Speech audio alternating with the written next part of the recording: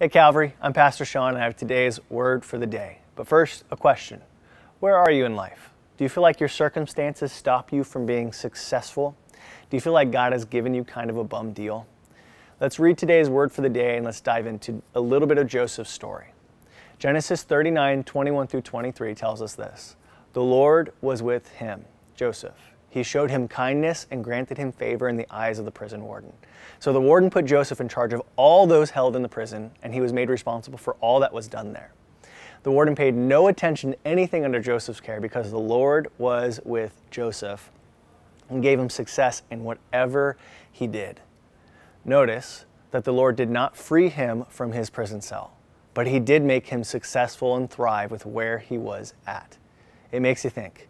Maybe when we look at our life and the situation and we start thinking that God has given us a bum deal and that success is impossible with where we're at, maybe that's when we need to read Joseph's story and redefine what success is supposed to be. You see, Joseph got a bum deal in life. He went from free man to slave to prisoner.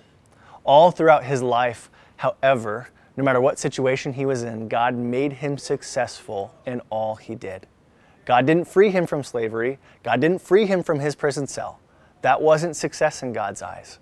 God did make his relationship with everyone around him prosper, and he did make people's hearts towards Joseph soften. All tasks that Joseph did, he worked hard and diligent as if he was working for the Lord, and the Lord made him successful in each task he was working towards. Look, whatever situation you're living in right now, if you feel you are stuck or unable to succeed in life because of it, then God wants to redefine what success is for you.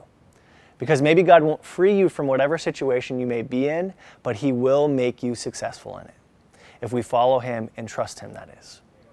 When we do, God will make the relationship around us successful. Whatever that looks like, forgiveness, redemption, reconciliation, flourishing friendships, God will also make our faith life strong. Your trust in God will grow, and that is an eternal success you can't buy with money. Here's the point. If success in your mind doesn't somehow focus on getting closer to God and following God to the best of your ability, then you need to redefine it. Success in God is more important than being rich, having all the fancy cars, having a big house, having all the cool toys. It was Jesus who said, what is the worth if a man is to inherit the whole world and yet forfeit his soul? Be blessed, Calvary, and seek success in the Lord.